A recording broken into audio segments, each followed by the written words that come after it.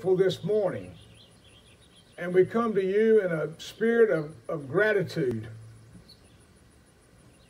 for all that we have to be grateful for, and in the recognition and understanding that all that we have comes from you. Remind us, O Lord, that we are not nearly as in charge of and in control of our lives as we like to think. Knowing that it is you by the Holy Spirit that lives and dwells within us that controls our lives and our actions and our thoughts. And anything good that comes to us or anything good that comes out of us is all from you. And we rejoice in that. We're looking forward to coming together this morning, O Lord, and entering into your gates with thanksgiving, into your courts with praise, and coming into the Holy of Holies and experiencing your presence among us this morning as we gather around this churchyard in our cars, our automobiles, and sitting under the trees and enjoying our time with you. As we open up Scripture today, Lord, I pray that you will reveal to your servant all that you have, that I might be able to share with your sheep this morning.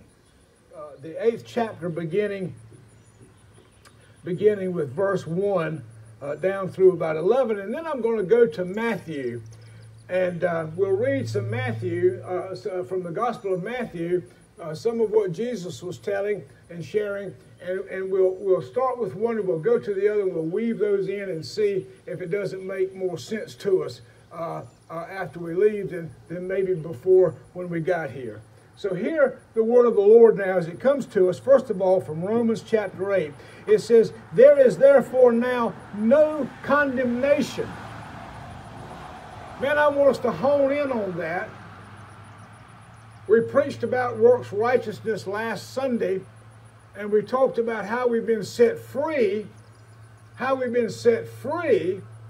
by what Jesus has done for us, where we don't have to worry about working our way into heaven. And when we slip and fall, Paul tells us here in Romans is there is now no condemnation to those who are in Christ Jesus. That would be us. Amen. Blow your horn if you're in Christ Jesus this morning. Blow your horn if you're in Christ Jesus this morning. If I don't hear another horn blow, I'm going to send some of you home. Okay, there you go. All right. To those who are in Christ Jesus, who do not walk according to the flesh, but according to the Spirit. You see, we've come this morning to worship in truth and spirit, not to worship in the flesh, but to worship in truth and in spirit. It says, "For the law of the Spirit of life in Christ Jesus has made me free from the law of sin and death." That's what we talked about last week. We've been set free from works righteousness. We've been set free from sin and the fear of death. Amen? Amen. For what the law could not do, in that it was weak through the flesh, God did by sending his own Son in the likeness of sinful flesh on account of sin. He condemned sin. God condemned sin. Listen to this. God condemned sin in the flesh, that the righteous requirement of the law might be fulfilled in us who do not walk according to the flesh, but according to what? The Spirit. For those who live according to the flesh set their minds on things of the flesh, but those who live according to the Spirit, the things of the Spirit. To be carnally minded, to have our minds set on the things of this world is death. But to be spiritually minded is life and peace. Because the carnal mind is in enmity against God, for it is not subject to the law of God, nor indeed can be. So then those who are in the flesh cannot please God. Now that's a powerful little statement right there. It sounds really simple. We'll come back to it in a few minutes, but I want you to remember that. Those who are in the flesh cannot please God. But you're not in the flesh, Paul tells us, but in the Spirit, if indeed the Spirit of God dwells in you. Does the Spirit of God dwell in you this morning? Let me hear it. Y'all ain't paying attention.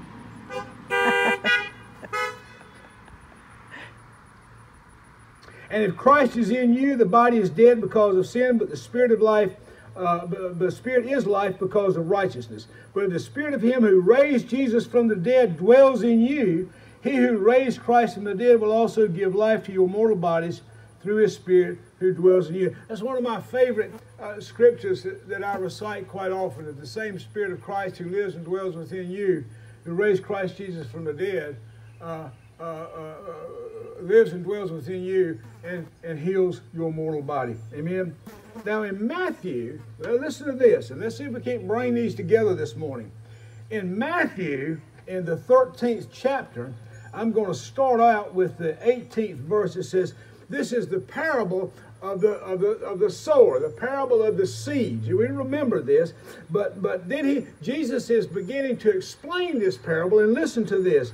It says, hear then the parable of the sower. When anyone hears the word of the kingdom and does not understand it, the evil one comes and snatches away what is sown in the heart. This is what was sown on the path. As for what was sown on rocky ground, this is the one who hears the word and immediately receives it with joy. Yet such a person has no root. We talked about roots. We talked about being planted by the water like a tree with our roots growing deep. Yet such a person has no root, but endures only for a while, and when trouble or persecution arises on account of the word, that person immediately falls away. And for what was sown among the thorns, listen to this, this is the one who hears the word, but the cares of this world and the lure of wealth choke the word, and it yields nothing. But as for what was sown on good soil, this is the one who hears the word and understands it, who indeed bears fruit and yields, in one case 100-fold, in another 60, in another 30. No condemnation. How many of us, let's be honest with ourselves, no need to raise your hand or toot your horn, but how many of us from time to time feel condemnation?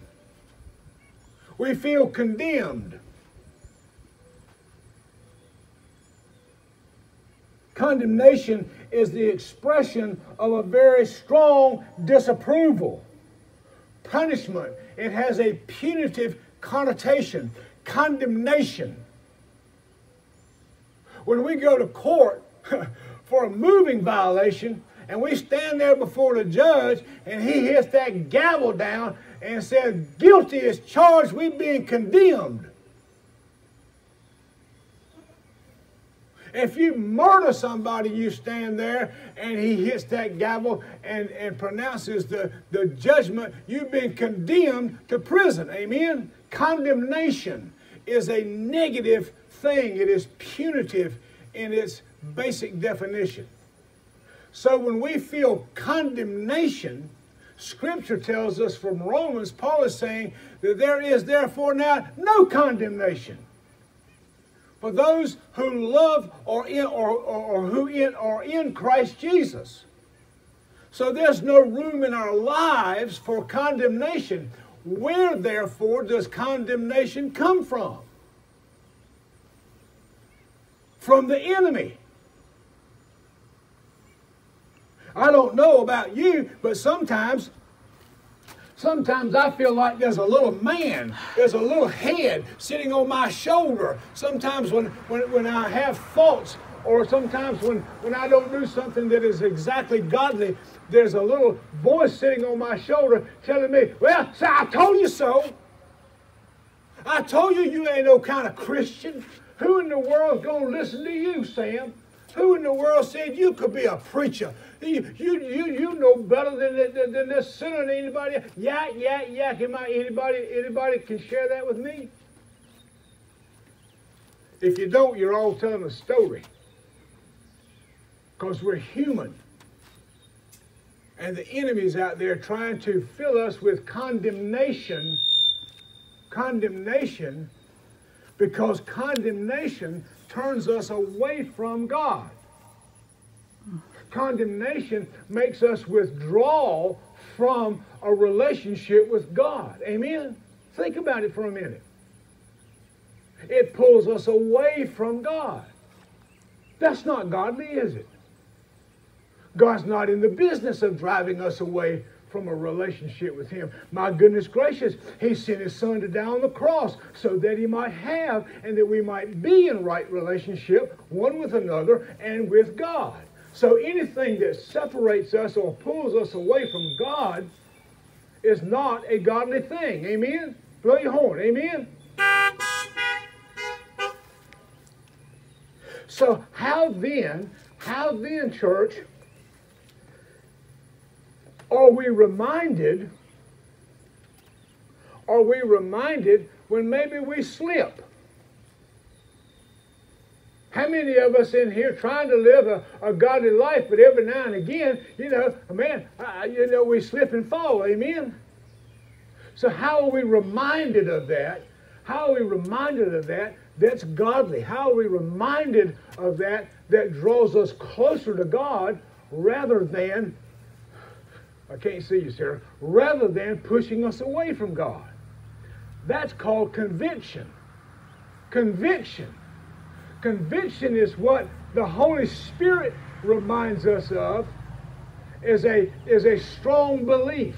A firm belief in something is conviction. And the Holy Spirit reminds us of our conviction to Christ Jesus. Amen? Oh, well, Sam, you know you shouldn't have said that. You know you shouldn't have said that about your neighbor. Sam, you know you shouldn't have acted that way and been so impatient there in the grocery store line. Or when that guy pulled in front of you going down the highway and you got all upset and lost your cool. Now, Sam, you know that's not right. Let's just repent of that right now and move forward. Whoo! You see the difference?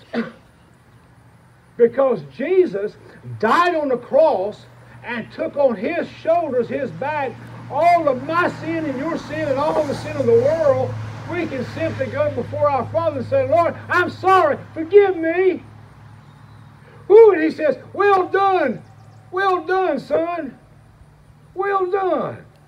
You're already forgiven. It's time not to let it happen again. Woo, and that draws me closer to God. You see what I'm saying? You see what I'm saying? I want to get that straight. Condemnation is of the enemy. Conviction is from God through the Holy Spirit. You see, I know people in church, I know people in the world who love to condemn with their ratchet jawing. They love to talk about, oh man, did you see the preacher the other day? Oh my goodness, did you see the preacher? Did you? Oh my goodness gracious sakes. And we condemn one another to one another. I want to tell you something, brothers and sisters, that's worse than gossip. Because that's triangulation. That's the enemy triangulating us away from God. When we start condemning one another based on our own sense of righteousness and our own sense of judgment. And God says, that's not what I've called you to do. That's not what I've called you to be. I've called you to love one another. I'll take care of the conviction. I'll take care of whatever's going on in Preacher Sam's life. You don't need to worry about it. Man, I don't know about you, church, but that sets me free. I don't have to be meddling in your business all the time. I've got enough of my own business to worry about. I don't need to be in yours. Amen? And you don't need to be in mine. And if you think there's something going on with your neighbor that doesn't just line up with your sense of righteousness and morality, you just stop for a minute and pray about it. And ask God by the power of the Holy Spirit to convict that person or maybe convict me. And let God do God's work. And let you and me just love one another. Can I get an amen? Everybody blow your horn.